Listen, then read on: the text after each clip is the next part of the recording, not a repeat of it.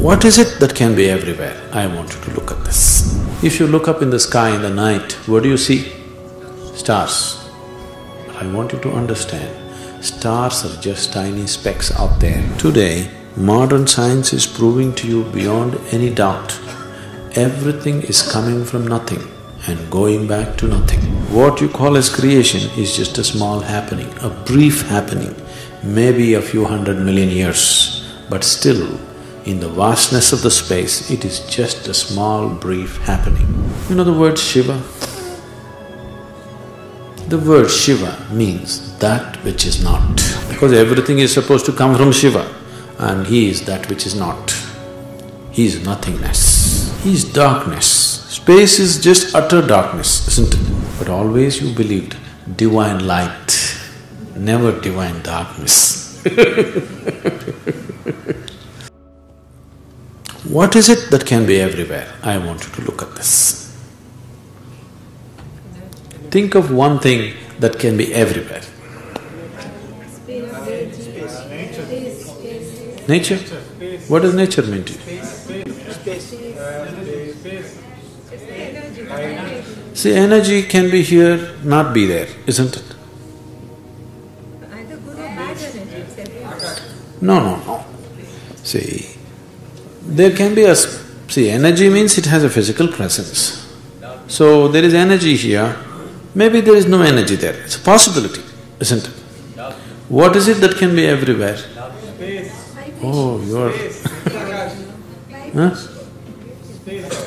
Nothingness. Nothingness is the only thing which can be everywhere, isn't it? You don't like it. Now, you're flying up there, you're flying within the atmosphere, so there is something. Suppose your airplane takes off and flies beyond this atmospheric space. What is there?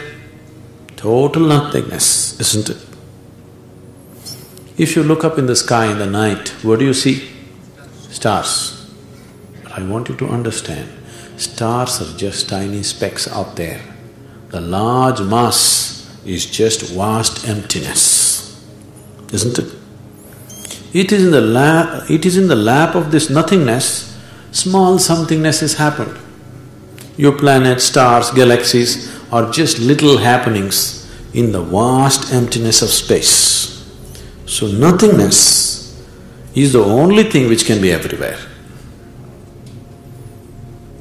So if nothingness is all that can be everywhere, today modern science is proving to you beyond any doubt, everything is coming from nothing and going back to nothing. Do you know this? Do you know modern science is proving to you your theory of relativity, quantum theory and now the string one, they're all out to prove to you that everything comes from nothing and goes back to nothing. A whole galaxy of stars, many times they just collapse into themselves and become nothing. Some of them explode and become supernovas, but many of them just collapse into themselves and just become nothing. These are called black holes. So, everything comes from nothing, goes back to nothing. What you call as creation is just a small happening, a brief happening, maybe a few 100 million years, but still, in the vastness of the space, it is just a small, brief happening. You may think you are too much, but you are just a brief happening, isn't it? Simply you appear like this, you'll disappear tomorrow, isn't it? This planet also, it is appeared like this, it'll disappear tomorrow. But the vastness of the space is always there. It is in the lap of this space, everything is happening. It is in the lap of nothingness, somethingness sprouts and dies, sprouts and dies. So everything is coming from nothing. You know the word Shiva?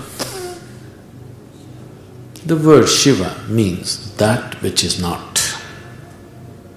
The word Shiva literally means that which is not. That which is creation, that which is not is Shiva or the creator. So, this is ultimate science for you. They're just telling you everything comes from nothing and goes back to nothing. because everything is supposed to come from Shiva, and he is that which is not. He is nothingness. Or in other words, he is darkness. Space is just utter darkness, isn't it? Yes, experientially. The sources of light are always limited. If you see light, it means something is burning there. It won't be forever, it'll burn up after some time. You feel and see, something is burning here. Yes? In a mild way maybe, but something is burning. And you can't keep the burning forever. You cannot keep any burning forever. It'll burn itself out after some time.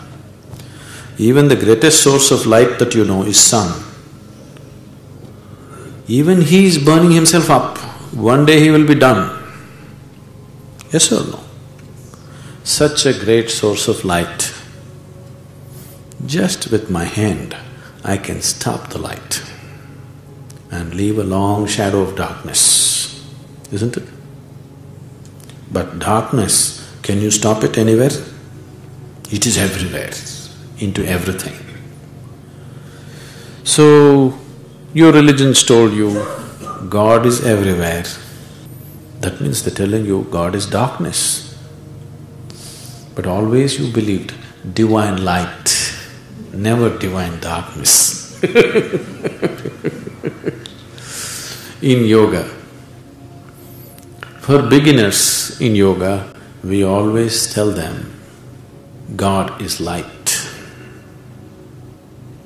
As people advance in yoga, we tell them, God is darkness. Huh? You're frightening us. Why? You're afraid of darkness? Yeah. See, darkness means there is nothing. Nothing cannot hurt you, only something can hurt you, isn't it? Isn't it so? Huh? Yes. Why are you afraid of that which created you? Yes, it's nothing. That means there is something which has made us. See, there was some time ago this philosophy. Some time ago modern science believed nothing can be actually created or destroyed. You can only convert one thing into another. Matter can neither be created nor can it be destroyed, but not anymore. Worldwide, physical research laboratories have done this. Now they can destroy a proton or a neutron, not releasing any energy, not becoming anything else, just simply plain destruction. An existing proton, you can make it non-existent. And in vacuum states, where nothing is, they can produce what is called as virtual protons and virtual neutrons. One of the experiments happened in the coal or gold mines. Do you know this? Because they wanted a certain depth and a certain pressure inside the earth.